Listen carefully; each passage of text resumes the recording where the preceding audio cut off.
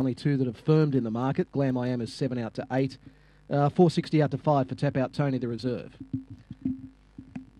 In they go. Race number 4. This is the first of the 400s here tonight. Green light's on. Favourite George Kelby, drawn the inside. Ready?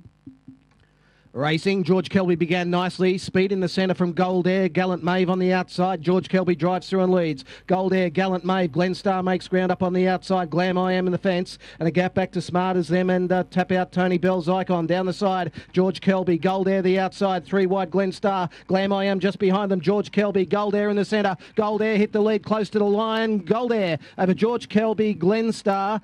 Glam I Am. Wide on the track was Tap Out Tony. Further out was Smart as them. Real busy finish. Bell's Icon and Gallant Maeve. Number 2, Gold Air should get the money over George Kelby and Glen Star. Fourth will be either Glam I Am or Tap Out Tony. 23.13 the time, 2.139 are now confirmed. The run home was 14.79. Winning margin was a half length and 3/4 between second and third. A half by 3/4, 23.13. First section was 8.34. The winner, Gold Air, is by Magic Sprite out of Gold Nebo, is owned by Troy Upwood, trained by Wayne Borland. George Kelby is by Oaks Road out of Elusive Chakra, owned by Margaret Bright, trained by Darryl Wilson.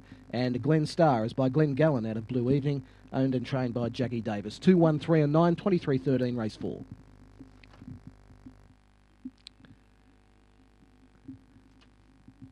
Number 2, Gold Air, 5 even and 2 even. George Kelby, $1.20. Glen Star, $2.40.